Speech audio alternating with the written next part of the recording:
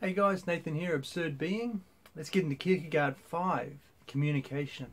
So the diagram, we're still in that subjective-objective part of the diagram. So the communication that we look at will investigate or analyze subjective communication as opposed to objective communication. And we'll also look at the role that the teacher plays. Kierkegaard talks a little bit about how the teacher should interact with the learner and what it means to be a teacher, and we'll look at that in some detail as well. Okay, so it's objective and subjective communication. For the objective, I actually only have one sentence. Objective communication is immediate and direct. That's the take-home message here. So whenever we're aiming to communicate something that's objective in nature, something that's doesn't have that inwardness, it's not about becoming subjective, but it's just about external things. It's world historical, or it's aesthetic or something.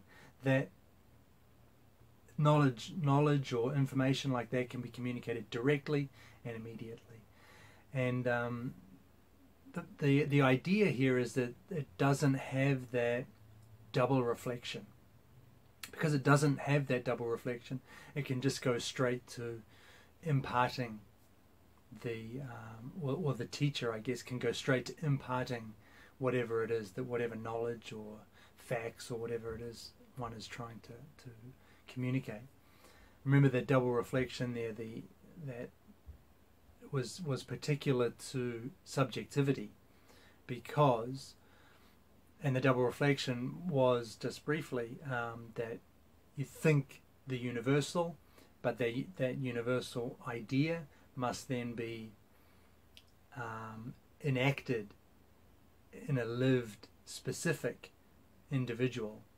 So you've got the movement there from that universal idea into a lived actuality.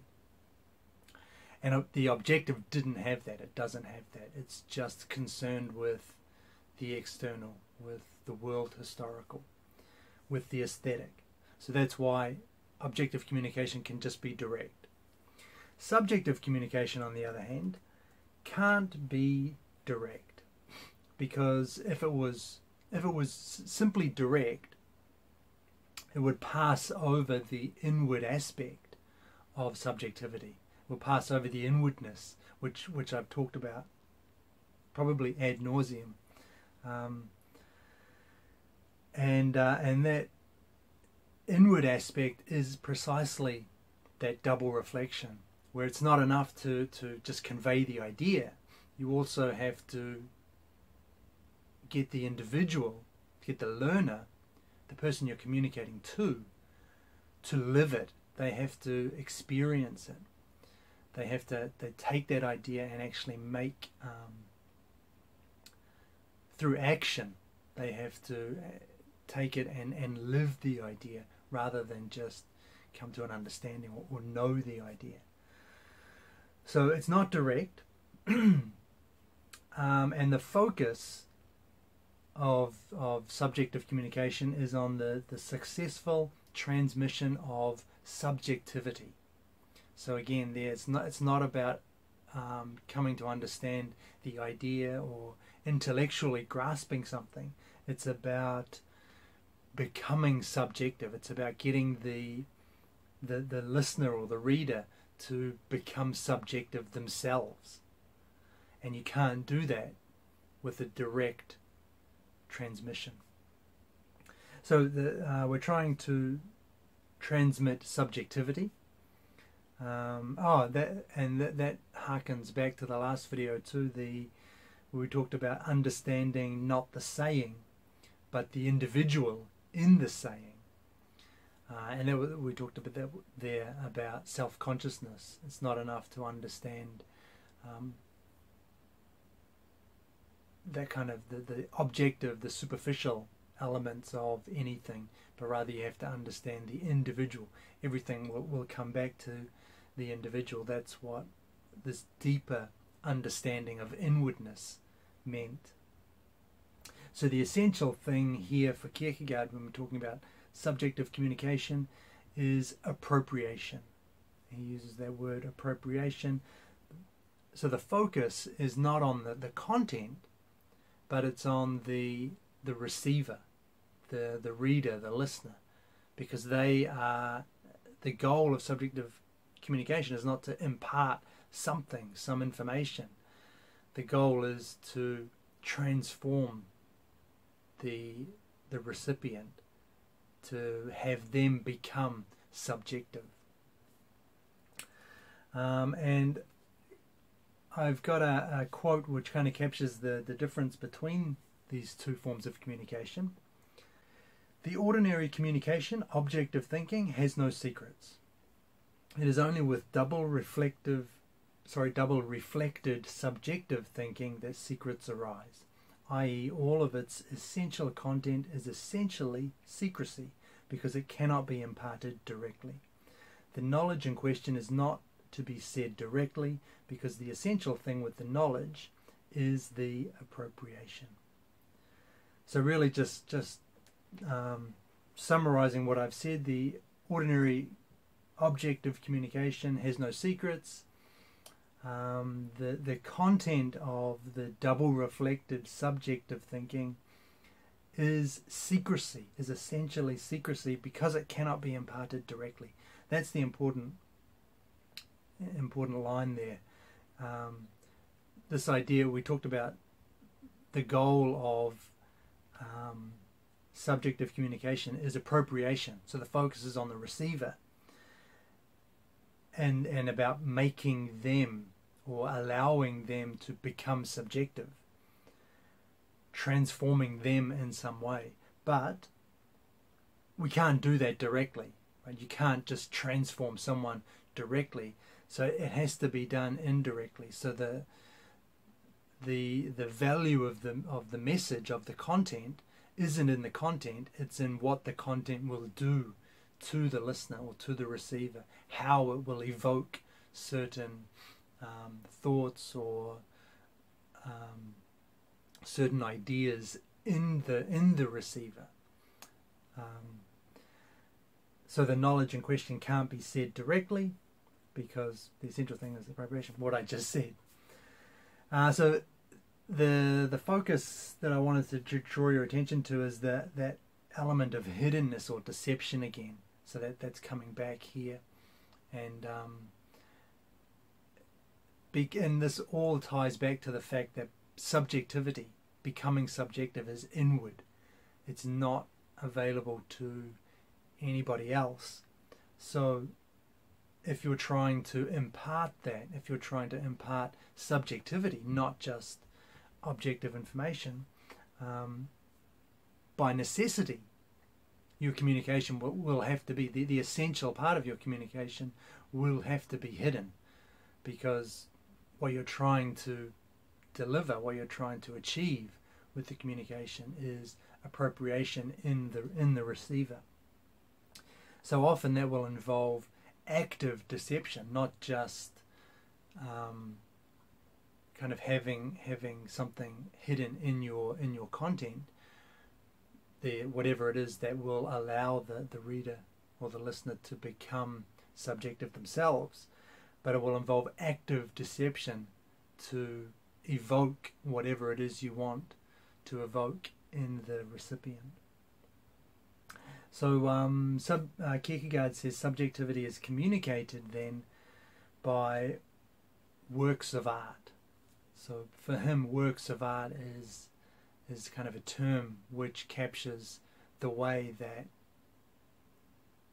the author or the painter or whoever, the creator, tries to impart that subjectivity, tries to evoke or bring the reader or the listener or the onlooker to subjectivity in themselves. So that's interesting, this idea of works of art, picked up by Heidegger as well. And this also explains exactly why Kierkegaard wrote with pseudonyms, right? He was deliberately trying to get away from this direct, I'm the author, I've got something to teach you, here it is. And you read it and learn and intellectualize and understand whatever he's saying. The pseudonyms kind of twist everything. It's not from Kierkegaard now, it's from this guy. And this guy has a history of his own. And then he's not even the author, he collated everything. But actually the author is this guy who we don't even know, we don't even have a name for him. You know, so the authorship is all hidden and tangled, it's a tangled mess. But that's because that's not important. It's not about a teacher with a message. It's about letting the content have some effect on the reader. And it's also why Kierkegaard wrote a lot of his works in kind of pseudo-fiction. You know, Stages on Life's Way, that's all fiction. Either or is all fiction. Repetition was all fiction, or a lot of it was fiction. Actually, it was all fiction. It's a fictional story in the first part as well. But and so we get to see, when we're not reading like an academic treatise, we're reading a story about a person, and through that person's eyes we can experience what they're going through. And so it's more this we're getting the picture that Kierkegaard wants to transmit, but indirectly through the experiences of the person we're reading about. So that's interesting to note. That's why Kierkegaard did that. And now, so that's the difference between objective and subjective communication. Let's move into the teacher. So when it comes to the teacher, one of the biggest, the most important points for Kierkegaard is that you ought to avoid making a direct relationship with the learner, because if you have that direct relationship, teacher-student, then the learner isn't changed inwardly but externally. So the relationship with the learner then becomes, well, the relationship then is with the learner. Sorry, the relationship with the learner is then with the teacher. And that's not the relationship that we're interested in appropriation. In appropriation, the learner is, if you like, in a relationship with him or herself. It's internal, it's inward. It's about becoming subjective, not about forming an external relationship with anybody else or anything else. So if this teacher-student or teacher-learner relationship is too direct, then what happens is that the learner doesn't appropriate the information, doesn't take it in and doesn't become whatever it is that the information is about, that the information is imparting. It doesn't have that subjective impact that we're aiming for. And so interestingly enough, he talks about Socrates here and the way that it was a benefit for Socrates, and this is why Socrates was never kind of ashamed of his famed ugliness. He was famously ugly, and that helped him, Kierkegaard says, because it let him maintain this distance. The students weren't engaged and they didn't want to have a direct relationship with him. He was so ugly. But that's fine. That made him a better teacher, because then the information had the desired effect of going to work on the students. They could take in the information without getting distracted by this external authority figure. And it was also why he recommended, Socrates that is, recommended that indirect teaching method, the Socratic method of kind of question and answer, where he wouldn't tell you the answer, but he would ask questions to elicit the answer from you. So that's another example of this indirect method of teaching, method of communication. And since it's Kierkegaard, he always has to bring it back to religion. So God, it turns out, is in being hidden, being mysterious, is actually the ultimate teacher, right? That's, if God were to just reveal himself before us, then we form a relationship with him rather than with ourselves. We lose that inward focus, which is the focus of all subjective communication. So the criticism often directed at religion is, where is God? Why he works in mysterious ways, right? What does that mean? I mean, what kind of God would do that? Well, apparently for Kierkegaard, a good God, a good teacher, a God who's a good teacher. So I don't know. Take from that what you will. I thought I'd throw it in there because it's important to Kierkegaard. But again, like all of this stuff is subjective, objective. This talk of communication, subjective, and the objective distinction therein. This is all secular as far as I'm concerned. None of this necessarily takes us back to religion, which is why it's so good. Which is why it's this is all great stuff. So to communicate actuality, to communicate subjectivity, it must be done in such a way that the student understands it as possibility. So if it's going to have the inward effect that we hope, if it's going to be appropriated by the receiver of the information, then the student has to understand it as possibility. So what he's saying is that we can't say that we shouldn't, as the teacher, we shouldn't say, this is the idea, this is the thing I'm trying to teach, I'm trying to convey to you, this is the content, and it's been done by this person. It's actually been done here, in this example, and in this example, and at this time. Because if we give concrete examples, it no longer has the feel of a possibility for the receiver, for the learner. Now it's more like something external to them. It's something that it's something that the learner learns rather than appropriates, rather than takes in to him or herself to be lived.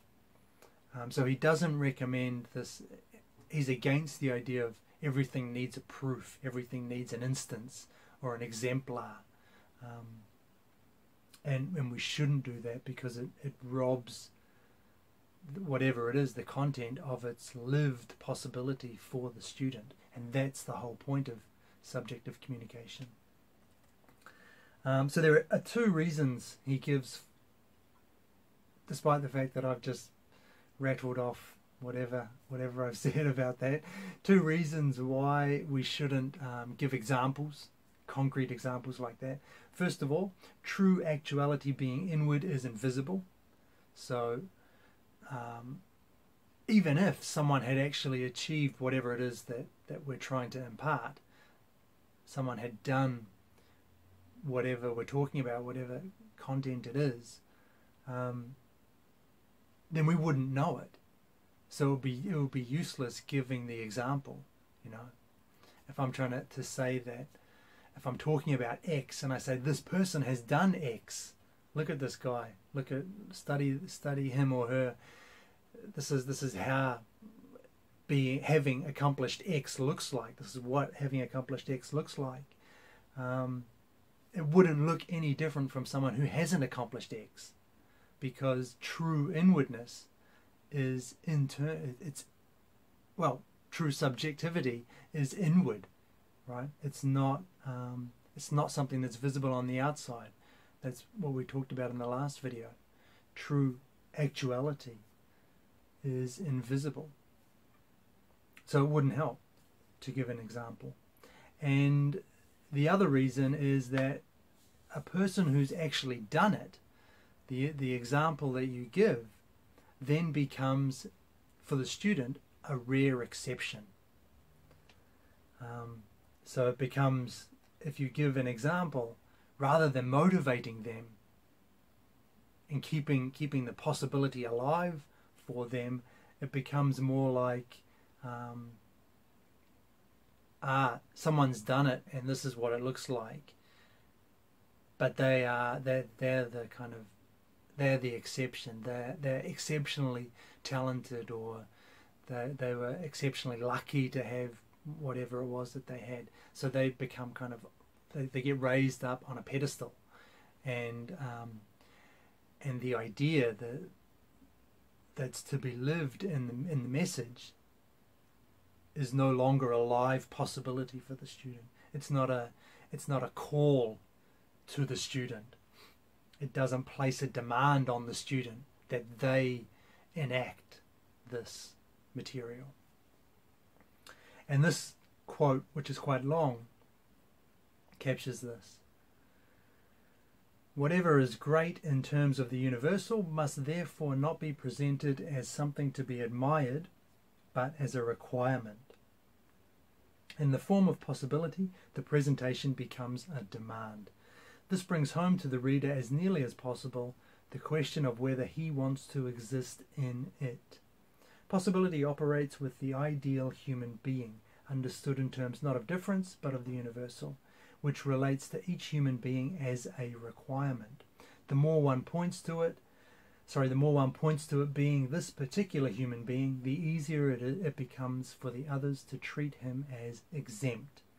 Ethically speaking, there is nothing one sleeps so soundly on as admiration over an actuality. And ethically speaking, if anything can rouse a person, it is possibility, when it requires itself ideally of a human being. So I mean, that whole thing is really just captures that idea that the idea that we want to transmit to the student, to the learner, should not be exemplified. We shouldn't give examples, we shouldn't give examples, because it has to remain a live possibility. Doing so discourages that for the learner. Okay, so kind of coming to the end, slowly. There's another little section I want to look at here. So everything I've just talked about was from the postscript, if you're interested, and I think it was all from, or most of it was from a couple of pages. No, it's from, I've pulled things from all over. So anyway, that's the postscript, but I want to just switch to Stages on Life's Way for a little bit. And this section kind of fits in here. It's a quote. I did want to include it. I'm not sure if I should have put it in here or in the last video, but I'm going to throw it in here. It kind of fits a little bit. And the broader idea is that spirit cannot be verified or validated by the historical. So we're using different terms. It's a different book, but still talking about the subjectivity, even though Kierkegaard talks about spirit here. It's the same idea, becoming inward, becoming subjective, inwardness, and how the historical has no hold over such a process. So the objective has no role to play in the subjective. So the quote is, "It is spirit to ask about two things. One, is what is being said possible? Two, am I able to do it? But it is a lack of spirit to ask about two things. One, did it actually happen? Two, has my neighbour Christopherson done it? Has he actually done it?"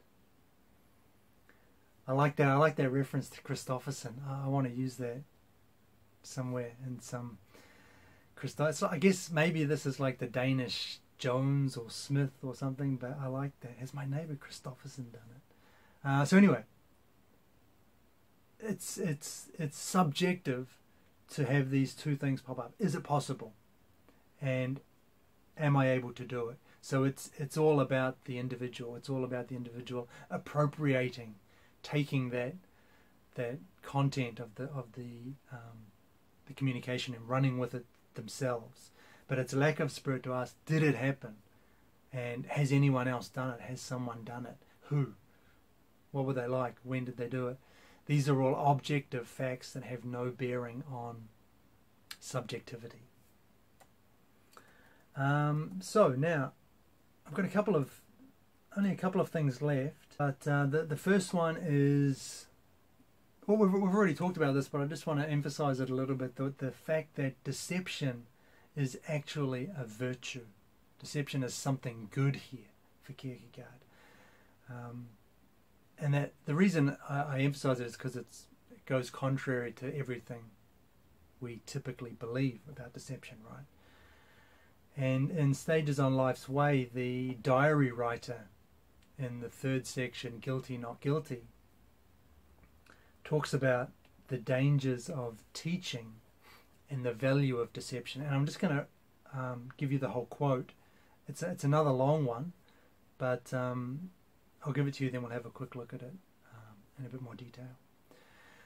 So, I have reached the conclusion that I benefit a person most by deceiving him. The highest truth with respect to my relation to him is this: essentially, I can be of no benefit to him. And the most adequate form for this truth is that I deceive him. For otherwise it will be possible for him to make a mistake and learn the truth from me and thereby be deceived, namely, that he would believe that he had learned it from me. Even if the wisest of persons spent 6 hours a day on someone, even if he spent 6 other hours considering how best to do it, if he continued in this for 6 years, he would be a deceiver if he dared to say that he had benefited him essentially. A person can teach language, the arts, manual skills, etc. to another, but ethically, religiously, one cannot essentially benefit another. And this is why it is beautiful and inspiring to express this in the utmost exertion of the deception. So, I mean, that basically,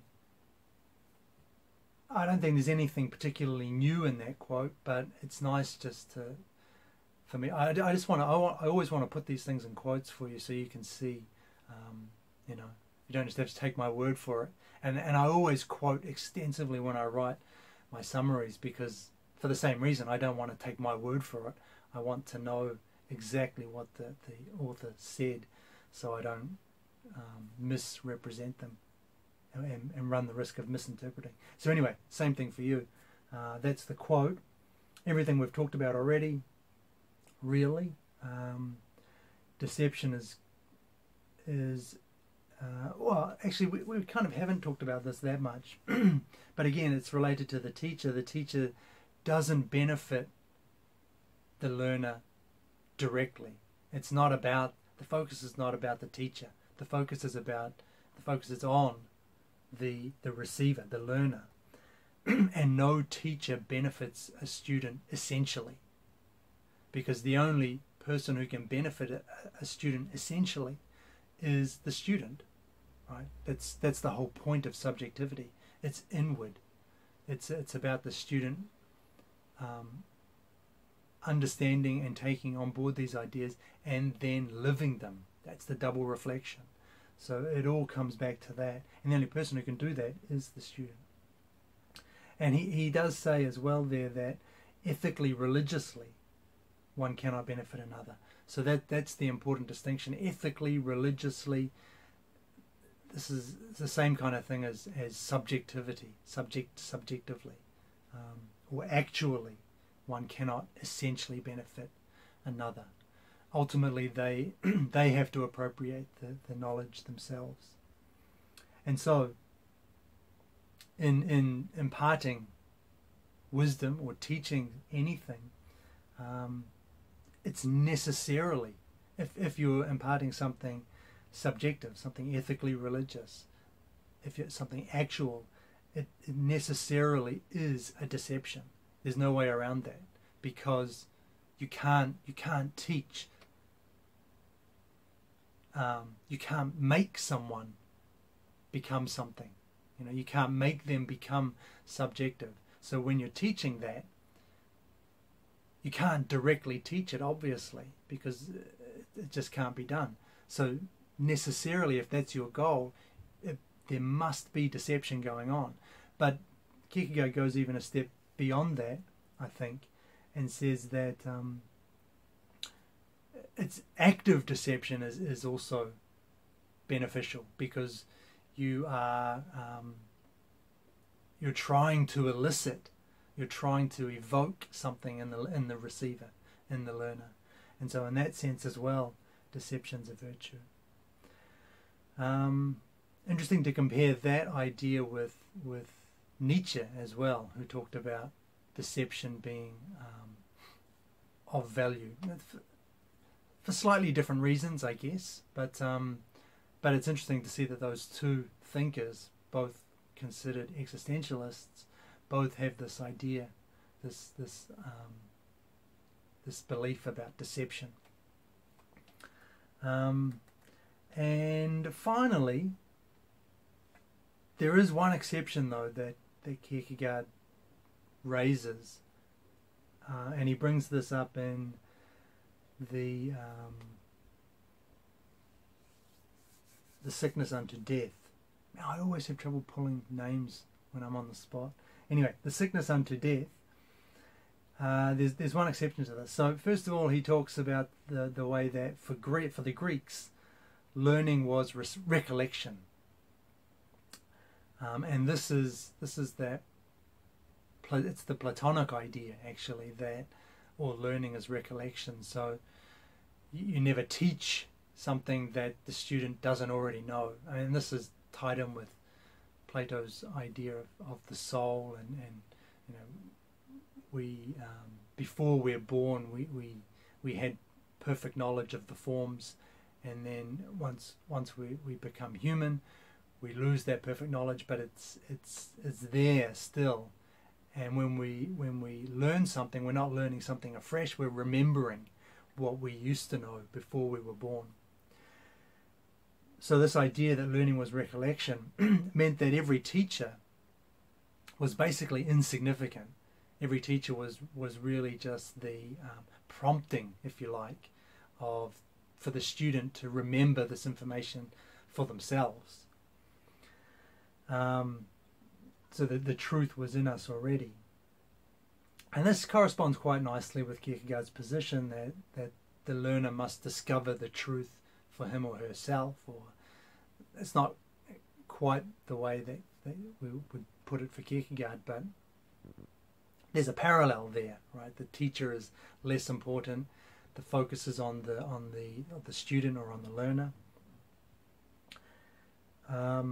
But there is a but with this. For Christianity, it's different. The teacher is essential, and that's because, well, and the teacher is God or Jesus, and he is essential because the object of faith is not the teaching but the teacher. So take from that what you will. Has Kierkegaard shot himself in the foot with that? I mean, ultimately he's trying to marry his ideas with Christianity, so he has to get Christianity to align, right? And he does that here by saying that, well, when it comes to Christianity, actually Christianity is the one exception to this rule, and it's the one exception because we're talking about God. We're no longer talking about an ordinary human teacher. And when it comes to God, what's important is the God relationship, not the content. Not the content so much, not the teaching, and the teaching changing the teaching does still change the learner, but it changes the learner in a way that brings the direct relationship to the teacher to light. So I guess he's not really shooting himself in the foot, but he is bending a little bit to get Christianity to kind of conform with his this whole idea of the subjective and objective communication.